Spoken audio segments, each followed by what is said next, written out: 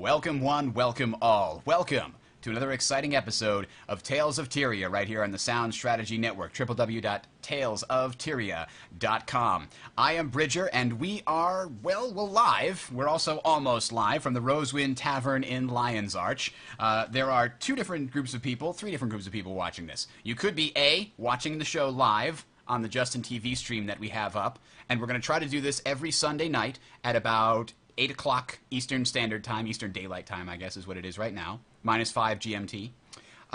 You could be watching the video portion of this on Justin TV after we have recorded it, or you could be listening to the audio. I think most people are going to be listening to the audio, so we're going to try and do that. But just so you know, in the future, on Sunday nights at 8 o'clock Eastern Daylight Time, we are going to be on there, so you can watch the show being recorded live and put your own feedback in the chat channel there on Justin TV, and we can sort of have fun, responding to people. So if we say something stupid, we can correct ourselves immediately instead of having to have 36 people email us and tell us how stupid we are.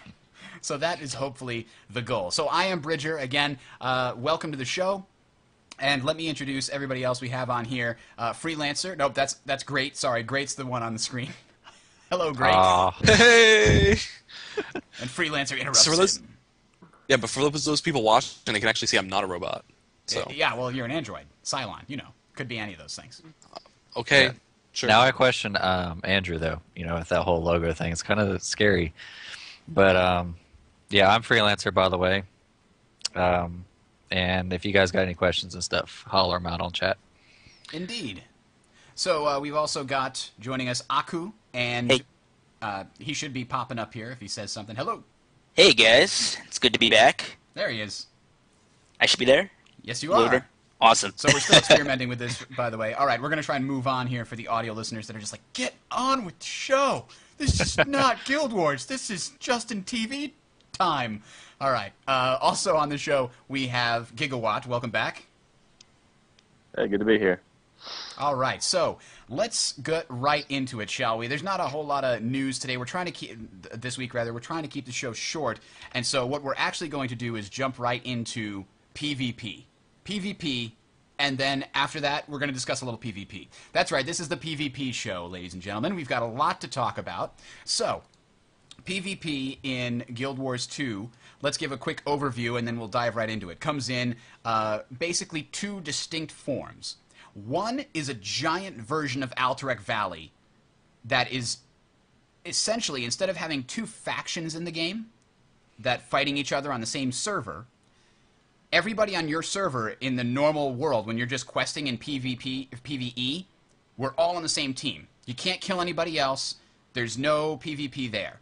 However, you can go into a special place called World versus World versus World, and in that mode, our entire server, the server that you're on, plays against two other servers in a massive battle with objectives to capture and castles to siege and all kinds of crazy stuff. No player limit on any side, and as a result, it can be really imbalanced, it can be all kinds of crazy stuff, and it's more like Dark Age of Camelot or Warhammer Online, that kind of large-scale epic combat. That's one version of the PvP that's going to be in Guild Wars 2. The other version of the PvP that's going to be in Guild Wars 2 is known as competitive PvP. It's going to be more like a first-person shooter style game mode. If you think about TF2, if you think about, TF2, then you got the idea. The map that we've been shown and the game mode that we've been shown is a sort of conquest game mode, just like a Battlefield style, where there's points on the map that allow you to capture them, and if you hold them, the opponent's tickets drain, or points, or whatever it is, and the first team, it's backwards. It's more like Arathi Basin in World of Warcraft, where the score slowly goes up if you hold on to the points. So that's the main game mode in the competitive PvP, at least that's the one that's been revealed, and that can go anywhere from 5 versus 5 to 10 versus 10, and that is the completely balanced game mode. So there's a lot of great things to talk about within this. Where do you guys want to start? Let's talk about that actual specific scenario. I actually don't mind hearing about that all over again, because I don't think a lot of people actually know what's involved in that. So if we start there, that'd be great. You mean the world versus world versus world, or the... Yes, okay. What we know about that. So, the big shadowy realm of World versus World. Exactly. So we don't know a terrible lot about it. They have revealed a number of different things. There will be large-scale objectives that require a lot of people, and it will be sort of the same dynamic event system that they use in PvE. You're going to be walking along, and then suddenly a dynamic event will appear on your map when you get close enough to it, and it'll say, hey, that castle needs capturing. Go take it. And, of course, that's going to be one of, if it's a large castle, one main objective, it's probably going to take a lot of people to do, which is why they call these things epic. However, there's going to be a lot of smaller things to do as well on the side. Maybe go and mine some stuff or get some timber or what have you. And then, when you do that, you've got a mission to escort the cart, TF2 style. And the other team is going to get a dynamic event that says, hey, those guys are escorting the cart. Go stop them. And, of course, like any of the other dynamic events in Guild Wars 2, there's going to be consequences. If your cart manages to make it back to the base, you'll get some kind of siege weaponry that now assaults the castle. And if they prevent you from getting that mine cart back to the base, then maybe they can steal it, or maybe they can go get the mine and get to bring the stuff back to their base instead. So, I mean, I'm kind of excited. That sounds like a really cool concept. Yeah, it gives players... It's almost like a PvE thing too, If you just want to be that solo guy that goes out and, let's say, doesn't really want to do the big castle sieges or anything fancy like that, you could actually go and just do the little side quests. Maybe you want to do the public quest that spawns when the minecart is taken back to an enemy base. Let's say a new minecart or a new convoy, we'll call it. Spawns and their public quest pops up on your screen. You don't have a big group of friends, or maybe they're just not online. You can go do that. It gives everybody from the little guy something to do, and actually their credit to team when they do it. Yeah. Versus the big old guild raids, they can go raids castles and stuff, and it gives everybody a sense of accomplishment. I love it. There's definitely the way, from what we know about it, is it feels a lot like it's the Warhammer RVR zones. Mm-hmm. So it feels like that, but we don't know all the details about it yet. So there's like these weird objectives and stuff that go on in there, and they've given examples like that cart one. And yeah. I mean, the RVR and Warhammer Online was that was like the part of the game that I loved out of that whole thing. RVR. Who here's played RVR? Who's? I have as well. Really gotten into it. Everybody here? I only got to the second tier and played a bit in there, but there wasn't anybody on my server when I was trying to play. Well, all right. Before the cataclysm that was server merges, RVR was awesome, especially if you got a bunch of good groups together and stuff. For people, especially looking around the community here and stuff, I'm reading through like Guru and PvP and etc. Team Legacy. A lot of people have never experienced RVR, so when they hear World versus World, I don't think they realize just how cool that is. Especially you really have got to play. And I'm not saying go out and play Warhammer because it's not what it was, but you have really got to look into, let's say, RVR videos, for example. In order to experience what it is. And unless you've ever experienced it, keep an open mind because it is going to blow your mind. I mean, structured PvP is one thing, and I'm sure we're going to be talking about that. But World versus World is going to be such a big thing if they do it right. That's the key thing there. If they do it right. That it's huge. And nobody that has never, and let me rephrase that. Anybody that has not played RVR will never understand that. Just that simple, Yeah, that's definitely correct. I think if they've never done RVR, I guess a good indicator would be the Alterac Valley in World of Warcraft before the change, when literally Alterac Valley matches would take days. You would log on, you'd fight, Field of Strife, log out, and then log back in the next day and the fight is still going on. I really have that. I think that the World v World is really going to have that sense of just epic battle where one team is pushing one team, and then maybe a couple hours you log off, log back on, and then that team's just pushing back forth. It's gonna be epic, and I can't wait for it. I could one up you on that one there, Devin. Tar and Mill. Who does not remember Tar and God. Mill? Oh my god. Oh man, Taryn Mill. You know, the South Shore versus Taryn Mill or Tar and Mill. You know, battle is that is world PvP. I would give anything to go back to those days. You know what's going to be crazy? We're 60 years from now or something, right? Like 50, 60 years from now, we are going to be walking down the street and we're going to see another old person. We're going to see, do you remember Taryn Mill? Yes! I was there, man! I was there! That's going to be like the cred. That's ridiculous. That or the Barons, like on your shirt. Yeah. Yeah. There you go. That's bragging rights right there. It really is. So the other thing that we didn't mention about it, though, is that in World versus World, basically over a period of 2 weeks, you're going to be playing against 2 other servers. And the concept is there's going to be 4 zones. Each server has its home zone and then a middle zone that they're all contesting. So if one server is doing particularly well and holding a lot of the objectives in the middle zone, they are going to get the option to, I assume, like invade the other zones. So I guess holding the objectives over time is probably the main goal of the World versus World. So even if you just go on there and take some objectives and hold them for a while and you log off and when you come back, they've all been taken back, you did your part for that period of time. Like, that's one of the things that I hated in, like, PlanetSide. Anybody ever plays PlanetSide?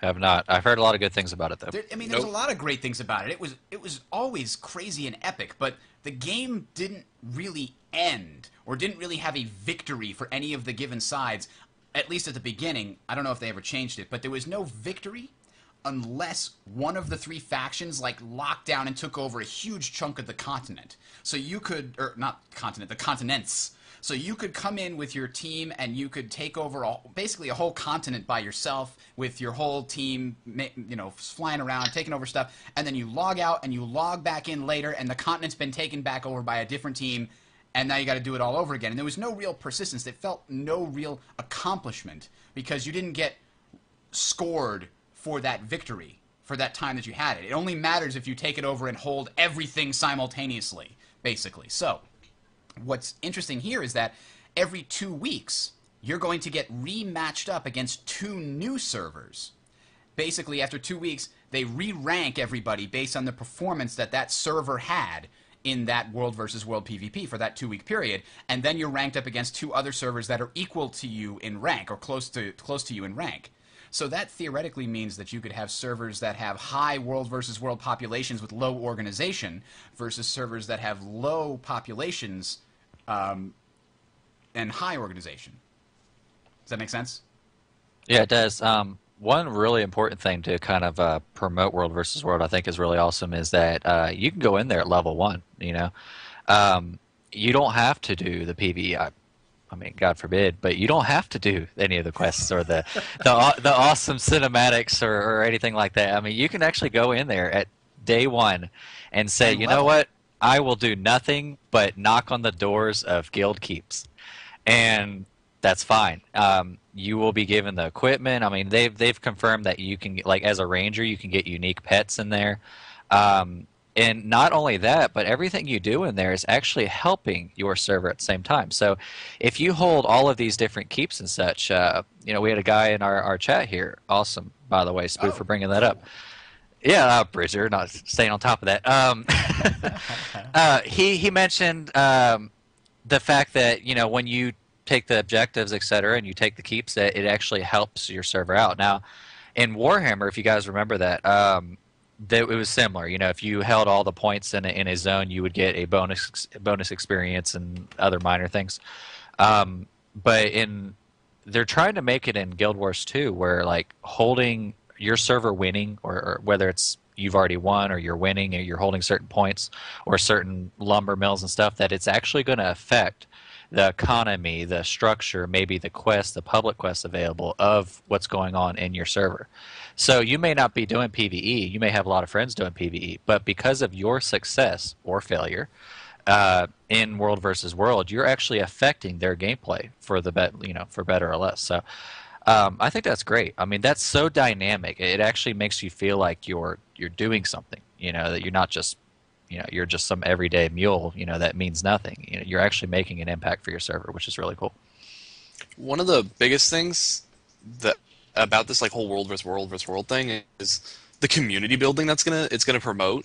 Like the whole idea that your individual server is gonna have to compete against other servers. So there's gonna be a lot more like cohesion on all these servers community wise, that they're gonna like have to work together every week or whatever the reset is for these like world versus world worlds. And you see in like most games right now, they have the faction split where there's two sides on one server, so it's those two sides on that one server fighting one another. Instead, it's going to be like your whole server is going to be together. Like there's no like the Char aren't their own faction or anything. Everyone works together in PvE, and everyone's going to work together in PvP. So the other thing that I think is really cool is they've mentioned that guilds will be able to take keeps and sort of fly their banners, on the battlements of the keep, and they'll be able to basically quick move, what do they call it? Teleport to the keep when it's in trouble and things like that, because it's their keep, the guild captured it, sort of a thing. So there's going to be incentives for guilds to work as a large team, 10, 15, 20 people, in the world versus world, and those are going to be the larger organizations that are going to take on the things like the larger castles and keeps. Whereas if you're just going in single, hey, nobody in my guild is on right now, or I'm not in a very big guild, let me just team up with this one guy over here, or let me get my friend over here, and let's just go after the minecart objective. Let's just go after capturing the barracks so that maybe we have more NPC guards that spawn on our keep or something like that.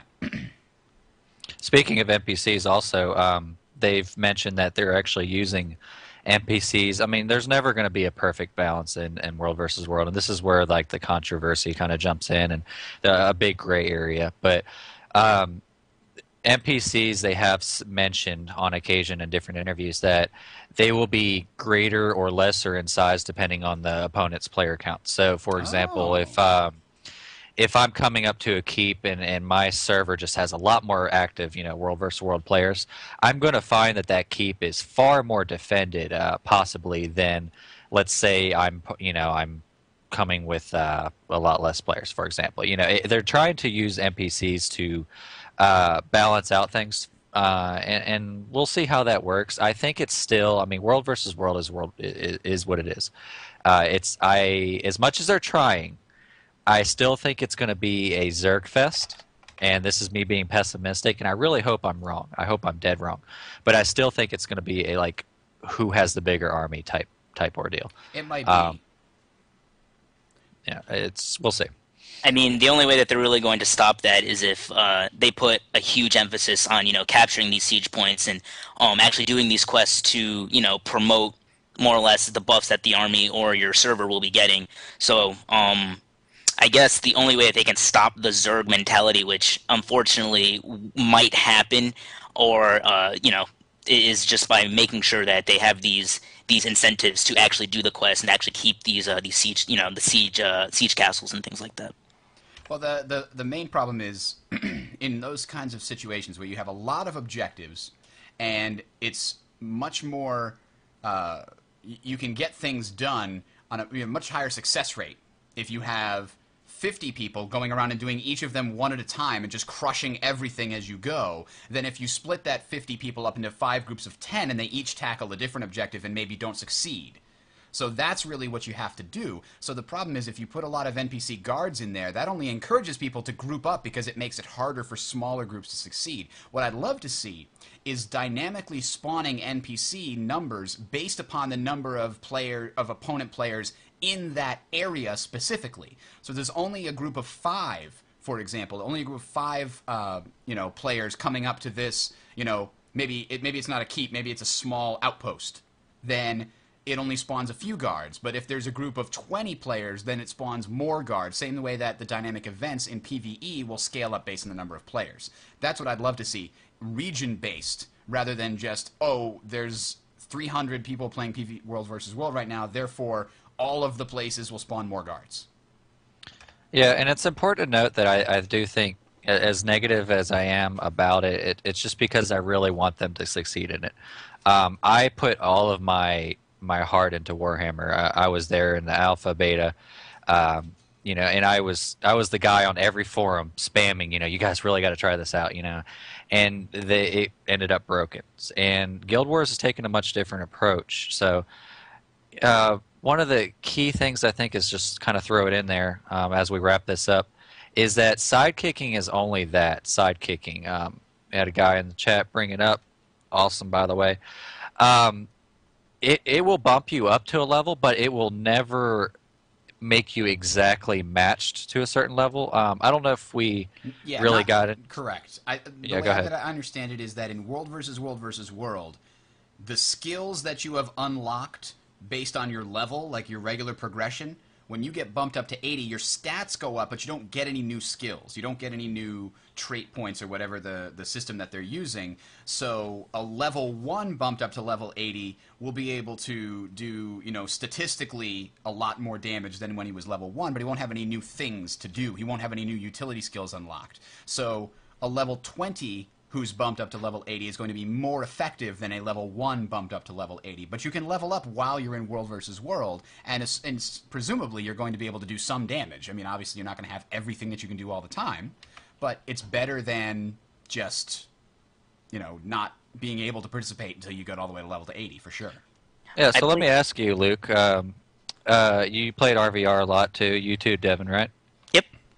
Okay, so what if we had two 25-man groups come up against each other? We're talking open field, no keep in sight, and they're going against each other. What made one group better than the other in Warhammer, for example? I can guess, but I'll let them answer. Yeah. What do you think, Devin?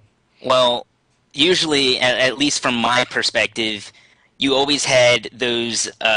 You always had people who didn't want to heal or didn't want to do the role that they wanted or that they picked, and because of that, everybody wanted to do DPS and try to kill things. And the other team, they said, "All right, well, you're a healer, you're a tank. You've got the stabby rogue in the back. They all know their roles, and because of that, they won just by that fact." Whereas they were just a lot more strategic. They had a lot more just strategy. And at least from my standpoint, when I did RVR, that was the bane of my existence. But you the very first thing you said was healers. Healers made the group, right? Yes. Tar and Mill, Luke. I mean, what made the group between the Horde and the South Shore guys? Is the healers. Now, what does Guild Wars 2 not have? No healers. Dedicated healers. That's a good point. That's right. Yep. Okay, and that's another thing that kind of has me on edge, and we'll see. But if you don't have dedicated healers, what are you left with? You're left with a bunch of people that can heal themselves for moderately decent amount when they're not under attack and when they're not doing all the deeps. But that leaves you with just ranged DPS, because if you're a tank, guess what? You can't rush the enemy line because you don't have healers backing you up. So that's out of the question. So that leaves you with a mass of ranged guys on both sides. You got the guys on the left side, they don't have any dedicated healers. The guys on the right side, no dedicated healers, and they just harass each other with ranged stuff. Well, actually, you know what I think we're going to see, and I don't know if this is going to be solved by any of the, but if you have the kind of tools like you had in World of Warcraft where you could target things so the whole raid could see, you're just going to have people, shoot him, and then 25 arrows, fireballs, everything hits that one guy. And then they're like, okay, shoot that guy. And then 25 more, shoot that guy, and just one-hit kills all the time. You give far too much credit to the average player. Oh, no, I'm talking about when you have a guild of players. Okay, well... The arrows are collidable, too, though. Oh, yeah, you can, dodge shit. Well, yeah, you can dodge. That's right. If that happens, you can dodge. And when you dodge, you will evade pretty much all damage during the period when you are dodging. Exactly. I'm just worried that it's... Guardian shield. Yeah, what Andrew said. And I'm also worried a little bit, just, without the dedicated healers, that's what it is. It's just everybody's going to be, that is interested in World versus World, is either going to roll a Ranger, Elementalist, and I don't want to hear that nonsense that, I can play a Warrior ranged character. You're going to either be a Ranger, an Elementalist, a Necromancer, Mesmer. No, I think it's going to happen. I have faith. I It's Ranger Warrior, all about it. I'm going to make a ranged warrior. No. I play a Warrior, Master Archer. No, Yeah. I'm sorry. Master of all Warrior, why not? weapons. It's going to be You can viable. do it. Why target one person when you can hit everyone? It's great. Like a warrior without the, a ranger without the pet. But a lot more armor. And a lot more hit Like- points.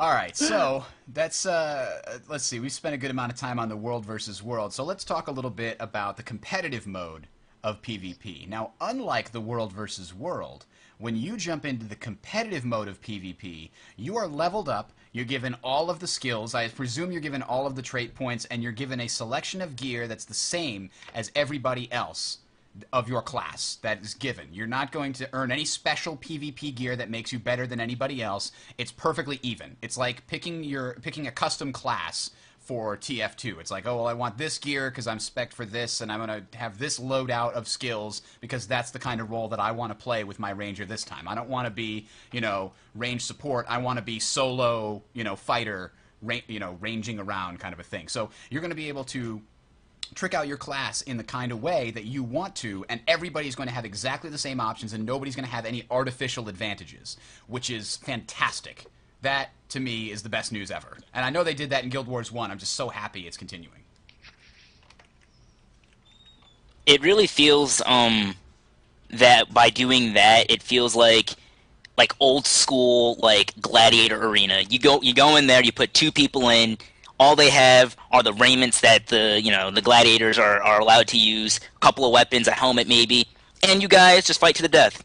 And I really feel by doing that, it really takes out the whole, oh, I have this awesome trinket that allows me to one-shot Clothies or one-shot whoever, and because I have that, my team is going to win. By taking that out of the picture, it brings team composition, strategy, and all of that into the forefront, and it'll literally separate the good players from the bad players. I feel it removes the time investment in gear that people put in, and especially in arenas and WoW. It removes that totally from the game, and it also removes it. I know there was this in Guild Wars, if I read correctly, that there was a time investment they put into skills, like getting the skills they want. So it also removes that. So it's not how much time you're putting into these small little things like getting your gear and getting your skills. It's going to be more how much time do you put into actually practicing? How much time do you put into actually developing your build? Yeah. Figuring things out. Solving these issues that you might show up whenever you're playing. And I'm so happy about that. I can't even explain how happy it makes me to understand how the way that works. So, as we mentioned, so that's the big difference. In world versus world versus world, when you're leveled up to 80, you're not given all of the skills. You're not given all of the spells. Your gear is leveled up to a level 80 equivalent. So there is some gear, but it's more of a casual mode. It's a mode for epic, unbalanced carnage, and competitive PvP is for competitive modes. So, basically, within competitive PvP, there's basically two separate systems. You could do a hot joinable, sort of a pickup game that is just a bunch of pubs, a bunch of people that you don't know in a server as if it was like a TF2 server. And they have mentioned that these servers can be run by communities, can be run by players, can be run by, Guild Wars 2 Guru, the 6 servers that they have, or Team Liquid, their guild servers that people can go and join on. And they, you can, I assume, as an admin of the server, you can probably kick out people that are becoming a problem. That basically sounds like what they're trying to do. And that's sort of the hot joinable. You can join and leave whenever you feel like it, whatever. The other mode is the competitive mode, which is when you make a pre-made team of 5 players. And it's only 5 players, not 8 players like in Guild Wars 1, and we'll talk about that in a second. So, you got 5 players against 5 other players, and when you say, I've got my 4 players with me, click go, it's basically going to put you in a queue. When 7 other teams, anywhere on any server in your region, like North America, when 7 other teams have hit that button and are now in the queue, you are put into a single elimination bracket, and you play 3 rounds, and whoever wins the tournament wins the tournament. And that team would then get qualifier points. I assume it would be a guild, would get qualifier points, and when you go to participate in the monthly tournaments, those are special tournaments that are only thrown once a month. They cost a certain number of qualifier points to get into. So you have to win a certain number of these sort of pickup tournament games in order to get into the monthly tournament. If you win a monthly tournament, and obviously there will be 12 teams that win the monthly tournament, then you get to go to the annual tournament, which probably has you get flown to a location where there's a LAN tournament set up and you have cash prize, that kind of a thing. So what do you guys think about the 5 versus 5 being the only major competitive mode? It's got a lot of people up in arms, that's for sure. But you're mentioning public tournaments. You're not mentioning private tournaments, That's which is true. another factor. That's Like super for example, not to plug my own site, but we'll be hosting private tournaments. Just a lot of people will be hosting private tournaments. Ours will be 6 versus 6, back to the classic guild versus guild. Whereas other sites will be hosting maybe 3 versus 3s and stuff. So that's not the only way to play structure. But as far as in a public venue, I think we can get into a whole tangent on esports and what that means, but a lot of it's going to be based on how fair they make it as far as the tournaments. I mean, you mentioned one tournament a month, maybe it could be a couple tournaments a month. They could do 10 monthly qualifier tournaments a month, and they very well might. You're right. It's depending really on the rewards. Like, what do we know? I mean, Bridger, what do you know about the rewards of these tournaments, if anything? I mean, do you get a title? Do you get? Yeah, I think you can get cosmetic rewards and titles as far as if you win a tournament, or if then I think you can get. Obviously, I mentioned you get qualifier points, and I don't know how many it'll take. Maybe you have to win 5 tournaments a month before you can even join a monthly tournament. For all I know, I don't know how big they're planning it. It's probably going to take some scaling based on the number of people participating, but you probably also get titles and you can get cosmetic armor that looks really cool, but is statistically no better or worse than the other armor that's available in PvP. So there's probably some cool looking armor that you can unlock if you reach a certain rank as a team of, as a guild or something like that within the competitive PvP pickup tournament mode. Or maybe if you make your way to the 3rd round of a monthly tournament, then you get access to this cool armor. That would be my guess as to one way that they'd do it.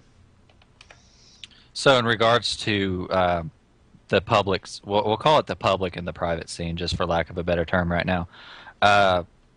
We'll say the ones that are run by ArenaNet, okay, the public scene. Have they even made the slightest mention? Have any of you guys heard anything about whether there's cash prizes involved, or whether they're sponsoring that? Because when you talk esports and you talk pro level players, people that have a fan base, people that are streamed and casted, and people cheer and create forum fan bases around these people. You're talking money. You're not talking titles. You're not talking, a cool little cape and stuff like that. They don't care about that, and the fans don't care about that. And it's something to consider. I think if ArenaNet, I have a huge passion, as you can tell, for the development of the esports, or the side of the things on that, but. Unless they really consider the fact that it has to be a lot more than just than a cape, then we run into a problem, and that's a problem that will have to be either filled by the private sector, or people won't take the game seriously. Well, correct me if I'm wrong, but I'm almost positive that Guild Wars 1 had major cash prize. Like, I know they had a major annual tournament every year. I mean, I think it took place in Korea a couple of times, where they flew out the top guilds of the game that had won the most in-game, guild versus guild matches or tournaments, or however that was set up, and they had a major cash LAN every year. So I'm guessing they're going to have at least that. As far as the monthly tournaments, I'm not sure. Well, I'm sure the monthly tournaments will not. I mean, that's just not fiscally feasible. But the fact that they have done a structured PvP focus on their website, okay, they did the whole little, showing you the structure of it, how it works. And they mention, in different interviews, capes and titles and what we just said. But one thing they never mentioned, they've never touched on whatsoever, is cash prizes. We know that Guild Wars 1 had it, but you also have a slightly different organization that's doing Guild Wars 2. You have a different focus in Guild Wars 2, where they've come out and said that we're doing this and this, but one thing that none of us have heard is how well they're going to support the actual esports as far as money's concerned. The fact they've left that out is what I'm getting at, How long after Guild Wars 1? Hey, there's Jay Vega joining us, I should mention. Welcome. Hello. Sorry for my tardiness. It's okay. Better late than never. But how long after, I'm not familiar, but how long after Guild Wars 1 did they actually start having these cash tournaments? This is the kind of situation where I would love to have like 30 people or more in the chat room that could all shout out the answer, because I don't know. Well, we don't. I mean, the whole point I'm getting at is that they may not mention it right now, but maybe they're just not mentioning it because they don't have enough details and they don't want to I say agree. something and cause all this speculation. I think it's But highly I mean, probable. I think we're all on the same page that they're trying to make this an esports game. It's Definitely. just that the means and the details are still a little bit hazy for them. I think right now they're focusing on, getting the game out, making it balanced, and then after that, after the game starts picking up, then they'll have a whole sector of just focusing on the esports. Certainly. I mean, I think that's more probable than anything else, really. I mean, if you had certain amount of limited resources and you're trying to make a game and you don't have to worry about the specific, the kinds of things like you're talking about, like cash rewards and those kinds of details, those don't have to be coded into the game, obviously. Those kinds of details can be worked out later. The game's not even coming out for another 6 months or whatever. So Hey, don't as say a that. result, okay, 4 months, let's say. Let's No. hope, cross the fingers, right? 3 months, all right, 3 months. But That's it, Bridger. You just got 20 emails flaming you. I'm just saying. no, I've jinxed What are you everything. talking What do you about? mean 6 months? What do you mean?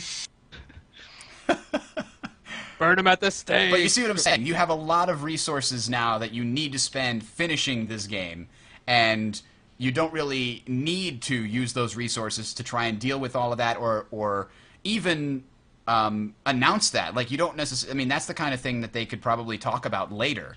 Right now, they're trying to get all of the mechanics straight, make sure there's no bugs, and make sure everything is presented well. But that is something I'd want to announce if they had it. So it could. You know what? I don't even know. I mean, just convinced myself of the other direction now. I Just- feel like. Oh, go on, Vega. No, you go ahead. You go ahead. Well, I feel like the reason though they locked into this 5v5 format is because they want to appeal now. They want to start appealing to esports, like maybe MLG and IEM and all those crazy big esports tournaments. So they had to lock into this is going to be our format. This is what it's going to be, and then they showed it at PAX Prime this year. They showed this is how it's going to basically be. Of course, there's going to be all kinds of tweaks and stuff that we're going to do, but they're sort of almost trying to sell their game to the esports community, I feel, by locking in that 5v5 and saying this is how it is. I think the fact that esports it's really booming right now, and companies now they're making games that can be an esport, and they realize that with the success of StarCraft 2 and the Dota and all the other games that have these big tournaments, when they realize, wow, this is really picking up, it's dumb of them to not want to try and get in on that. I would think so too. The other thing to think about is that 5 versus 5 number is the standard for basically every other esport game. It's either 5 versus 5 or 6 versus 6, and the simple reason for that is if you're flying a team to a LAN to participate in a cash tournament, you don't want to fly 9 people. That's really expensive for a tournament that's only going to pay out, maybe $50,000 to the winner. The sponsors like Intel or Nvidia that sponsor these teams, they don't want to pay to fly 9 people to a tournament. They'd rather pay to fly 5 or 6 people to a tournament. So that's how the teams because when I was playing, Team Fortress 2, or the original Team Fortress back in the day, it was 8 versus 8 or 9 versus 9. And I have seen progressively over time that number in the competitive FPS community, as an example, slowly go down until it rested at about 5 versus 5 for all of the major competitive modes in almost all of the major games. Even in the Battlefield games, in the Call of Duty games, I'm pretty sure it's 6 versus 6, and those games are meant to be massive. Yeah, One It's thing also I easier to follow the lower number of people It as a is. spectator. One thing I hope they don't do is they have it in Halo and they have it in Black Ops. It's the coach. I hate that. The guy that's it's basically let's not communicate as a team. Let's have somebody else communicate for us. I just hate that. And I know we're gonna get a lot of flack from Halo people, and they're like, you don't know shit. I'm like, well, I mean, I don't like it. I mean, if the people can't communicate with each other, then you don't deserve to play well. I got to tell you though, one of the coolest things ever was when I was broadcasting with TSN and GameFire, doing traveling around broadcasting those tournaments. It was really awesome to see a Counter-Strike team sitting down at a table, and they're all wearing jerseys that say Intel or something, whatever, and it's the Complexity or one of the other big Counter-Strike teams, and behind them is a guy wearing a suit that's going, come on, you guys, they're going to B. Get them at B. You can do it. And they're all talking on their heads, but he's like behind him giving him the hey, you can do it, man. Hey, good job, Bray. Yeah, you got him. Awesome. He's got the whiteboard, and he's like, all right, you got to go here. Exactly. That was really cool. It gave it legitimacy. First base coach in Counter-Strike. So we got one of our guys chiming in here in chat saying that Colin has specifically said that they're going to try to host some cash tournaments. So that's great. If they follow through with that, that is awesome. We hit on esports and what's going to make it good. I'm kind of speaking for the community for a split second. Looking through some of the Guru threads and a couple other sites here. What do you guys think is required as of right now if they launch the game, we'll say 4 months here, if they launch the game in 4 months and they just wanted to kickstart this esports scene, what do you think makes a game credible for esports and not just a mockery? I would say, just to start off, that one, you need a built-in spectator mode. They're lacking that. Following behind Izzy as he's owning everybody with his elementalist, that's all good and fine. But as a caster, that's very frustrating because you only get the view of one guy unless you physically use one of those adapters to switch to other monitors and stuff. They just need to implement. And I know they've been talking about it, and they say they're going to be doing it one way or another before or after launch. But they have to get on the ball, and day one, and I am saying day one, some people disagree, day one is everything. First impressions are everything. Especially with MMOs. Yes, and they have, if they want to have that foot in the door to say that we are going to try to be, dare say, as popular as the StarCraft esports scene, they need first off, they need dedicated sponsors that are already, before the game even launches, putting out the promotions for tournaments. We're talking privatized and, if they want to, public tournaments.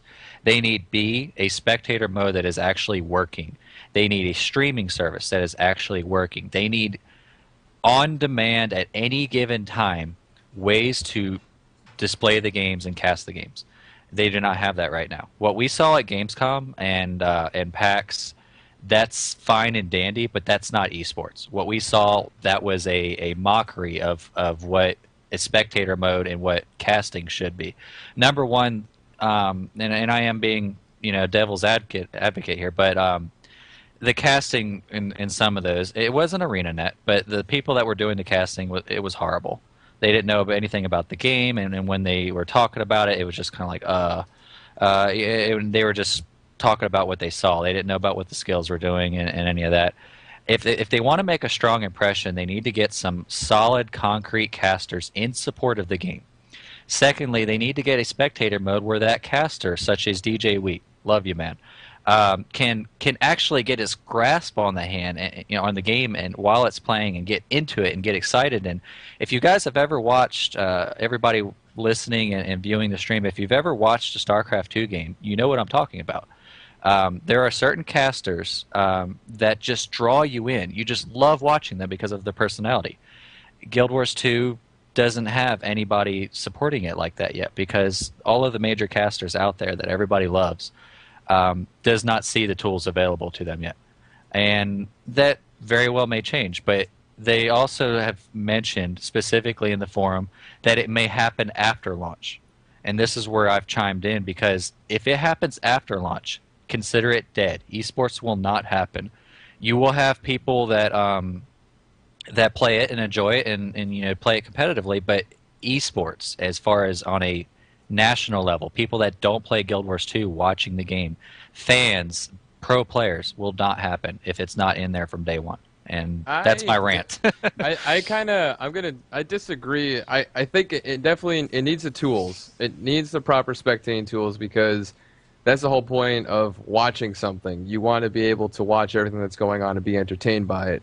So they need to have some sort of, I don't know, like a free flying camera, so that they could get a sort of like aerial shot of the battles going on. They need something along those lines. But to say that if it's not there on day one, that it's completely dead, I just disagree with it, in that if it is after launch, it can't be a year after launch. It has to be fairly close to the first day that it happens. I'll tell you what, though, if it doesn't come out on the launch, it's not going to come out for at least a month or two, because with this kind of a game, there's usually a massive push. At least this is the usual development cycle, and I don't know if ArenaNet does it differently, but I'm going to assume they don't, is that right before the launch, there's a massive push where everybody's working a lot of hours, and then they give like the whole team 2 or 3 weeks off because they've been working ridiculous hours for the past month and a half, working right up to launch. That's how it used to be, and I could be wrong on that. I don't know if that's changed since what I remember. What I'm saying is that they need to have the spectating tools, but I think everyone needs to realize that they're not going to be perfect on day one. I mean, even when StarCraft came out, the spectating tools, they've grown and been updated and been improved over time. As long as they have something to have spectating on day one, yeah, it may not be perfect, and if it gives enough to let people actually commentate on what's going on and allow spectators to enjoy it, I think that's enough until they can, get feedback and perfect the system. I just think it's going to... Go ahead. Oh, we'll agree to disagree. I'll finish your sentence. Yeah, I was just going to say that. We'll agree to disagree because I think it needs to be in beta. Like, I kid you not. It needs to be ready and available. If not, it's not going to be perfect. You can't expect that. That's silly.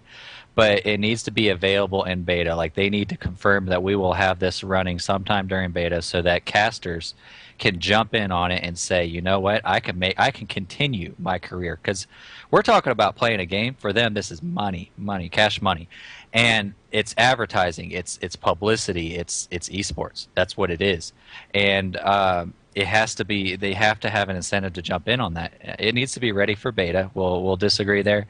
Another thing is that I didn't mention is replays. Yes. Replays have got. I mean, all right. Even at the, we'll call this the second place, okay? If we can't have first place prize to say that casting will be readily available with spectator tools, there has to be replay ability. You have to, in this day and age, there should be no reason that at the end of a match I can't click save replay on the end. Everybody's used to that because of, Blizzard wasn't the first one to do it, but it's well known that most casting is done on replays. That at least, I mean, can we agree on that, Jay? That replays have to be in there? Tales of Heroes is built on replays because they had no spectator mode for Company of Heroes. Have we heard anything about replays at all? Not that I know of at all. I know that they've talked about the spectator mode, but I haven't heard anything about replays. But let's point out that I know for a fact that Guild Wars 1 had a spectator mode. And you could fly around and you could view. I remember specifically looking for this at one point when I was playing it, and I don't remember if it was when I first started playing it or when I came back later. I got the impression that it's when I came back later, where you just click on this thing and it shows you a list of the live matches right now that you can watch, and it would say Guild X versus Guild Y or what have you, and so you could then watch those. Now, one of the things that tells me that they are specifically really worried about this and actually paying attention and trying to deal with the spectator issues is there was a particular interview with Izzy, I think it was, in which I listened to him describe how he was a balance manager, lead balance guy, balancer on the Guild Wars 1, and he would be sitting at his desk working on something, and over on a different monitor he'd have a Guild versus Guild match for Guild Wars 1 going on the monitor, and he'd just be kind of glancing over at it every once in a while he was working on a proposal or something like that. And then somebody would walk over and they'd stare at the monitor for like 2 minutes. And he'd glance over at it and go, oh, that team's about to go down in 10 seconds. And they're like, how do you know that? I've been staring at this for 2 minutes. I have no idea what's going on. And sure, clockwork, 5, 4, 3, 2, there goes the healer, there goes the lead tank, there goes the ranger. So because he was so ridiculously ingrained in all of the skills as the balance manager, he could easily see whatever was going on. Normal people could not, because every skill had a different icon, and every icon meant a different thing. Now, what they've specifically mentioned is there's only going to be a certain number of conditions that can be on you at any one time, and they have a specific color. When you're crippled, you'll see your character limp visually. Somebody can look at that and go, oh, that character clearly is moving slower because he's limping, and I can see that visually. It's easy to understand what's going on there. So the fact that they've really tried to streamline this interface and make it easier for spectators to understand the matches is going to make Guild Wars 2 a significantly bigger spectator sport, I think, than Guild Wars 1 ever was.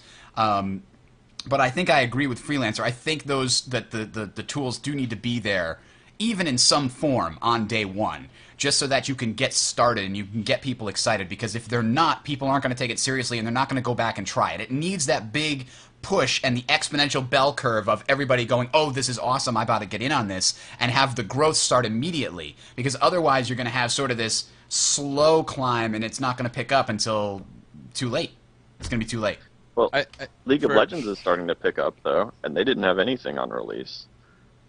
It's free to play, and it can play on anything. I don't know. I mean, that's a good point. I just don't know what to think. I'm going to go hide in a corner. I'm going to go hide in a corner after I say this because I will be burned at the stake. But League of Legends is, when it first came out, nobody ever thought it was going to be anything serious. It was a free-to-play game. I'm choosing my words carefully here. I can tell. Let's just put it like this: they never expected it to be as big as it is now. It's a great game now, but they never thought it would get to that level. So now that they are getting to that level, they can afford to put in the research and development for making it an esport. I still don't think it'll ever. Well, that's another subject. So we do have people in the chat room here. Think about the trend. We go hide now. Somebody in the chat room here said they said they are right. working on all their spectator and replays and such, that they might not come out before launch, but that they will do their best to bring it in before launch. I mean, what that says to me is they're just putting they're just saying ahead of time, we really want all these things in the game before the launch, but we have to put a priority on the things. And I'm assuming their main priority is it can't crash on people's computers, the servers can't lag, the netcode has to be solid, and everything has to work as a player would expect it to first. Because if you have no people playing the game because the gameplay sucks, because it's laggy, because it's broken, because the graphics are screwed up, because they don't work on some computers, if those things don't work, then you don't have anything for people to spectate, right? So it sounds to me they're just hedging their bets and saying, listen, these are all the things we want to get in. But it's simply one step backwards on the priority list, because if you don't have a solid game with solid netcode, with solid everything, then it doesn't matter who's spectating because there's nobody playing. At least I hope that's what they're saying. From a business perspective, it doesn't need to come out on launch. It needs to come out with a marketing push. Yes. The launch is definitely going to be the most buzz, but think about it. If it's around and it does well on launch, and you put those features in eventually, like a few months in, and then when the expansion comes out, you put a big marketing push behind it. Oh, we've advanced it even further and perfected the replay system and the spectator system. I think that could blow it up just as much. It doesn't necessarily have to be at launch, but it does need to be with a big marketing push and with a lot of buzz behind it. All right. I kind of final comments, because I want to move on to talking a little bit about the Battle of Kahlo before we have to shut it down here. So go ahead, Jay. Finish your thought. The thing I kind of look at it is that, so whenever the game comes out and it's released, there's going to be a learning period for everyone. So, like, day one comes out, there's not going to be a big cash tournament the week after that. I feel like there has to be some sort of grace period where people are learning the game and messing around with it before it could jump into the esports. I'm not that much. I don't know that much about esports, but just throwing in my 2 cents. All right. So let's move on here, because I think we've beaten this horse to death. Let's talk about the Battle of Kahlo. That is the one that was revealed at PAX and the one that was revealed at Gamescom, and they showed off that map as far as a competitive PvP mode.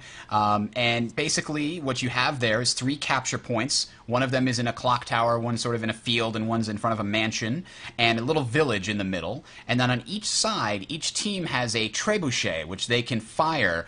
When you get on it, it changes your weapon set to be 3 weapons, either turn left, turn right, or hold this thing for a certain amount of time to fire. And it's sort of you hold it for 50% of the time, and it fires at half strength, and it goes a certain distance. So you kind of have to time it. You have to know, okay, I have to hold this for 2 seconds if I want to fire directly into the clock tower, for example. Now, what's really cool that they've demonstrated on this map is all the destroyable terrain.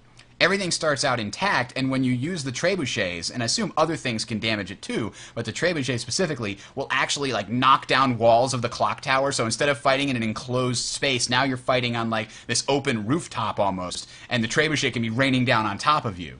So that's a really cool feature of what that engine is capable of. I thought that was awesome. I think the trebuchet's just a gimmick. I really don't like it. I think it's kind of just like it's going to throw off the whole dynamic of that sort of capture point thing. And I think the way it is now, they could change it, of course, but I think the way it is now, it's just like it feels too. If that's even a word.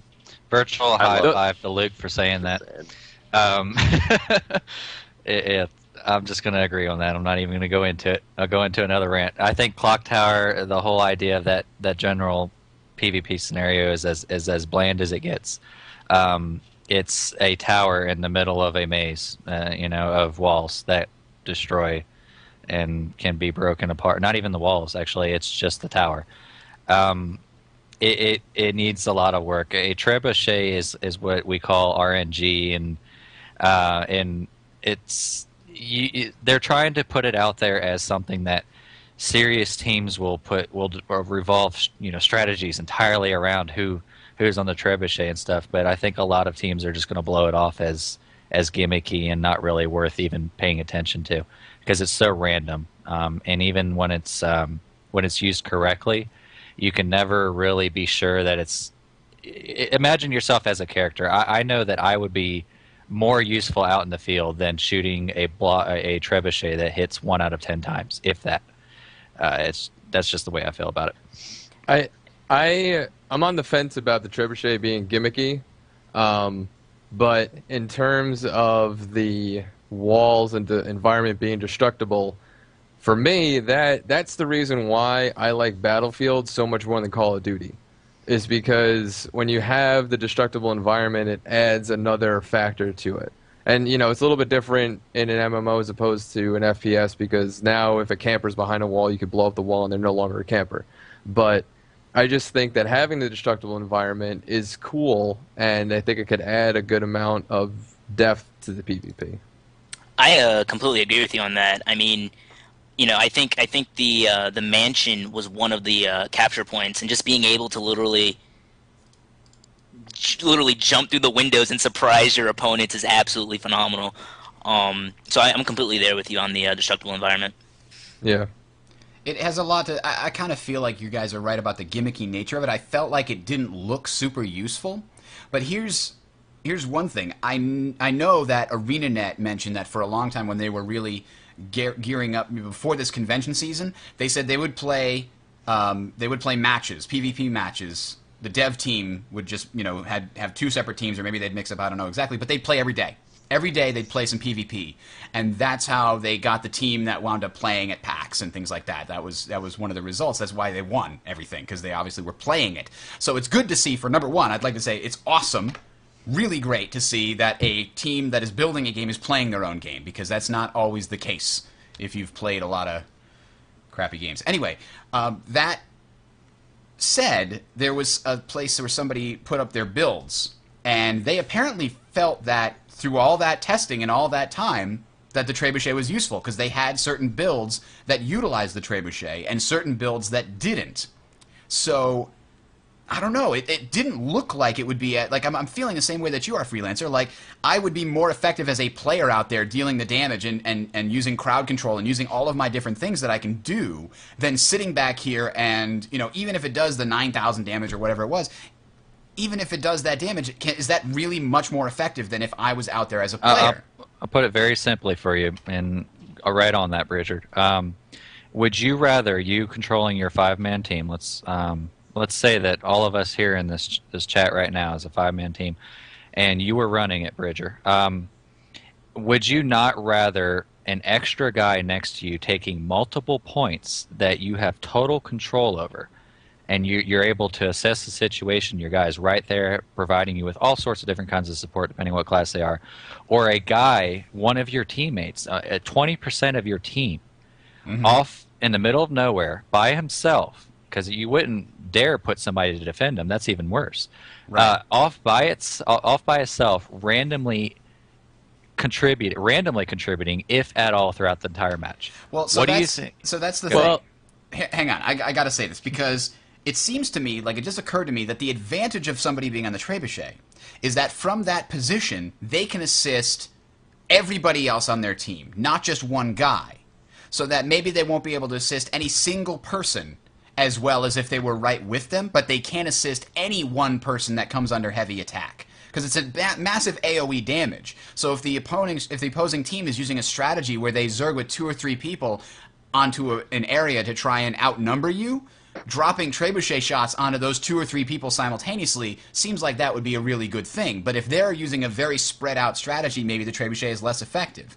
And so the idea is either ArenaNet sort of found it to be effective even though real players wouldn't, real real competitive players, I should say, people that would, that are hardcore, they do this all the time, rah, rah, rah. Or, so either they're wrong and real competitive players will not find it effective, or maybe they know more than we do because they've been able to play the game. We're all just speculating. And you're also under the assumption that the trebuchet actually hits its target. Go ahead, Jay. I saw it hit sometimes. I think you need to think a little bit broader, because in Guild Wars 1, I specifically remember a couple of PvP matches I played where, what was the mode? I guess it was Capture the Flag, or some sort of deathmatch kind of thing. And, literally, someone drew the entire team into a certain area that someone was aiming the trebuchet at. You launch a trebuchet in there, and you take out the whole team, and now you just stomp all over them. I mean, if you think about it outside of the capture points, because, yes, if you have someone that's manning the trebuchet, that's one less person you have running around defending points and taking points. In that sense, it's sort of like a double-edged sword. Like, yes, you could use it offensively and defensively to help take points. But in another situation where maybe it's just deathmatch, or maybe it's just flag capture, then it might have a little more use to it, as opposed to point defense and attacking. And this is only one map, we should point out. This is one map with one thing, and they tried to say that every map is going to have its thing, like the trebuchet is unique to this battle, and other maps are going to have other shticks. Maybe there's going to be portals that allow you to move from place to place, or some other thing. That's not an example that they have given, that's just one of the things that came up off my head. And you know what's great about this? We're talking strategy about it. If at the very least, just the fact that we're talking about whether the usefulness of the trebuchet is worth it for that 20% of my team is great right there. I mean, that speaks for itself, I think. All right, let's wrap up with the final thoughts because we're at the hour mark here. Anybody have any final thoughts? I'll just say this, is that I think it was Jeff Kaplan at GDC one year, sort of like the lessons they learned from WoW. And one of the things he said was don't force gimmicky things on players. And I'm just going to end with that. I agree. And the trebuchet is not forced on you. It's there. And if people find it effective, it'll get used. If it's not effective, the map certainly seems perfectly serviceable without it. I don't know. I feel like the trebuchet, I'm kind of on the fence. I mean, considering that I think Team ArenaNet actually wrote a brief article about their team composition and all of that, and they said that the Ranger was literally, his job was to stay on the trebuchet and protect it as well as use it. And I don't know. Sometimes I felt like he could have been more of a better contribution to the team if he was there attacking or taking points. But I can also see the fact that if you are pretty skilled, as someone said in chat, if you are pretty skilled with the trebuchet, you can literally knock out a whole team or knock out a point and have your team literally just rush in there, Rainbow Six style, and just take the point. But I don't know. I'm just on the fence, so we'll just have to see. That's the answer to pretty much every show. The show ends with, and we'll have to see how that comes out. Oh, the challenges of dealing with a game that's not released yet. So, I guess that's about time to wrap it up here, ladies and gentlemen. Thank you for sticking with us, and I know we're trying to make the show a little shorter, so we got it to the hour mark today. Congratulations, everybody. Yeah! We did one topic to an hour instead of 3 topics to an hour and 20 minutes. So I think we actually kind of did worse, didn't we? We spread up one topic even longer than we needed. All right. Potatoes. Exactly. It's a broad topic, though. Very broad. Broad topic. PvP's huge. That's right. So we'll try this again next week. Again, if you want to participate in the chat and talk with us while we're and give us feedback and tell us why we're wrong, go to talesoftyria.com. Next week, Sunday at 8 p.m. Eastern Daylight Time is going to be the time that we get started. And now that we've got it all figured out, we'll actually start at 8 o'clock, I promise. So for everybody here, I am Bridger, signing off. Have a good one, guys. See ya. See you later, guys. See you later. Adios.